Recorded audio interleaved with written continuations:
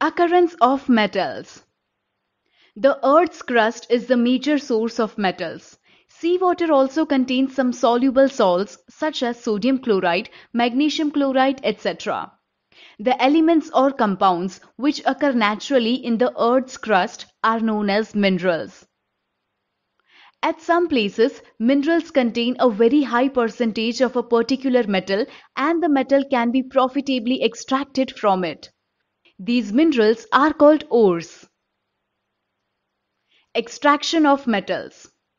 Some metals are found in the Earth's crust in the free state. Some are found in the form of their compounds. The metals at the bottom of the activity series are the least reactive. They are often found in a free state.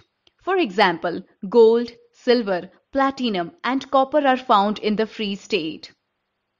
Copper and silver are also found in the combined state as their sulfide or oxide ores. The metals at the top of the activity series is that K, Na, Ca, Mg and Al are so reactive that they are never found in nature as free elements. The metals in the middle of the activity series Zn, Fe, Pb, etc. are moderately reactive. They are found in the Earth's crust mainly as oxides, sulfides or carbonates. You will find that the ores of many metals are oxides. This is because oxygen is a very reactive element and is very abundant on the Earth. Thus, on the basis of reactivity, we can group the metals into the following three categories. First, metals of low reactivity. Second, metals of medium reactivity.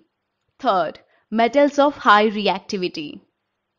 Different techniques are to be used for obtaining the metals falling in each category.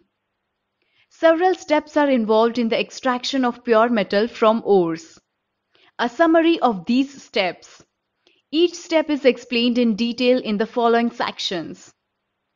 Enrichment of ores. Ores mined from the earth are usually contaminated with large amounts of impurities such as soil, sand, etc. called gangue.